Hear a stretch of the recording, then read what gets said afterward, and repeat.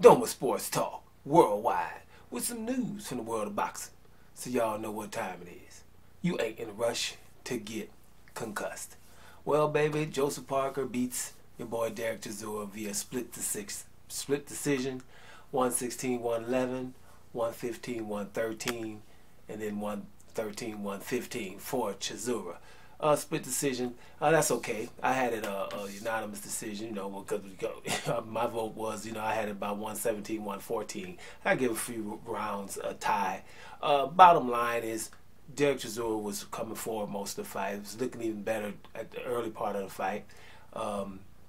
But at the end of the day, he was definitely getting, jabbed, and he was getting checked left hooked all night long. Now, Chisora dropped Parker at the beginning, which didn't really look like a knockdown, but then at some angles it looked like, well, maybe he did get him at the top of the head. It wasn't a big knockdown, but hey, Joseph Parker didn't complain, so that means it's a knockdown, right? So, so he started off with 10-8 round, Chisora, and he came forward, he looked pretty good, right? Made the fight close, made it close enough where he's saying after the fight that he think he won the fight, and he can say that, even Joseph Parker said he thought it can go either way. So those are things, it was a close fight. I had a little bit more distance in between there. I said Joseph Parker was doing the better work, right? But sometimes with the volume punching, it can look that way. Even the fight before, Katie Taylor versus your girl, what's her name, Natasha Jonas? I had Jonas winning that. Jonas was hitting her with some stuff and had her hurt. I think even more Katie Taylor, and was hitting the cleaner shots. And Katie Taylor would come back and throw 5 punches and land 1, and maybe that would impress the judges. I don't think that should be possible. The cleaner shots were coming in from your girl Jonas, and that's the same thing with Joseph Parker. They were doing a lot of clinching, which you better had clinched, when Chisora comes on the inside.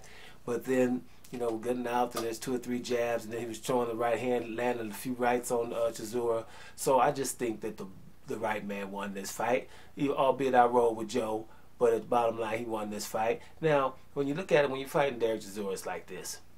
You ain't going, if you don't knock him out, you ain't going to get no love from him, because he's lost, over 10 fights now. And even the last, after you lose about 7, you're not going to get too much credit by beating him. But Dereck Chisora is resurgent, been looking good, looked good for this fight. Seemed like he trained hard for this fight, was able to keep the pressure on for 12 rounds. He brought that granite chin with him that he has. He was taking some punches. Joseph Parker was throwing some punches at him, throwing some right hands at him, but at the end of the day, it didn't back him up. So, he was applying the pressure, but I still think he lost the fight. Right? Now, people that will go for the other thing and say, well, the one that's applying the pressure, he should get the even rounds, or get the rounds that are in question. Well, if you feel that way, how did you feel about Tyson Fury and Deontay Wilder in the first fight? He was applying the pressure, wasn't he? Plus, he had Tyson Fury down twice. But was he, winning the rounds because he was applying the pressure? So if you're going to applying the pressure rule, then you would have to apply it in that other fight too. You know what I'm saying? Or other fights. So applying the pressure is good, but at the end of the day, if the other guy's doing cleaner work, then you have to factor that in. Can't just say applying the pressure. It has to be effective pressure. So at the end of the day, it was still a good fight. Good day or night for boxing. It is what it is.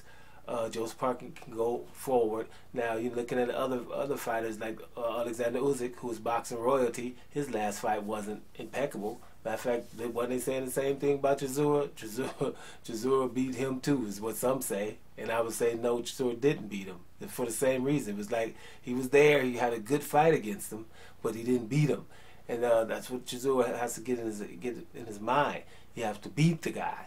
Even the fight you beat you were behind when you beat Carlos Takam, right? Most of the time he's behind in these fights, but he's still, he's still there. I don't think Dereck Chisora should have to retire yet. I think he can give anybody a decent fight. You're gonna have to bring a war if you come with Chisora. But I think Joseph Parker did enough to win the damn fight, and let's see where he goes forward. Doma Sports Talk worldwide, and I'm up out of here, y'all.